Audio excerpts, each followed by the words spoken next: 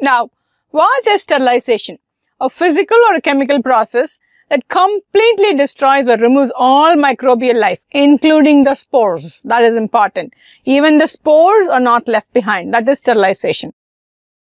If you're killing and removing harmful microorganisms, you're not very worried about the spores, but you're not very worried about have you completely eradicated, eliminated, then that is disinfection. A disinfectant is an agent which does all that, either onto your object or to the surface. An antiseptic that destroys or inhibits the growth of a microorganism in or on a living tissue is antiseptic. Mechanisms or the techniques that are used to make sure that there are no pathogenic bacteria is called an aseptic technique. How do you do this sterilization? There are different